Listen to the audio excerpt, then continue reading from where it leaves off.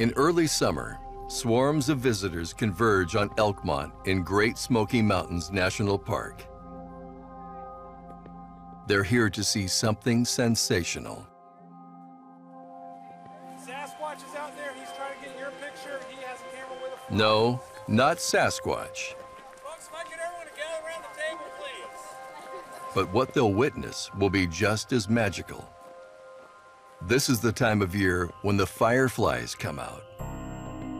The Smokies harbor 19 species of firefly, an exceptional number for a place outside the tropics. One unique species puts on a show that gives the Smokies their fire.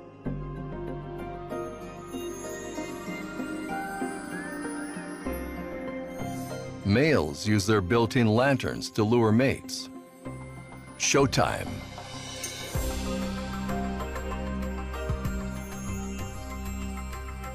The headliners of the light show are synchronous fireflies.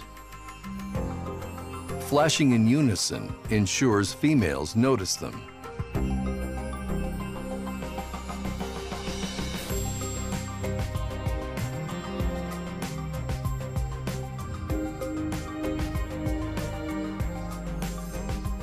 Mating season lasts just 2 weeks. Adulthood, just 3. Then they die. Talk about a flash in the pan. It's called bioluminescence, living light. And there's more of this cold fire here. Bitter oyster mushrooms, thriving on rotting wood. Why they glow remains a smoky mystery.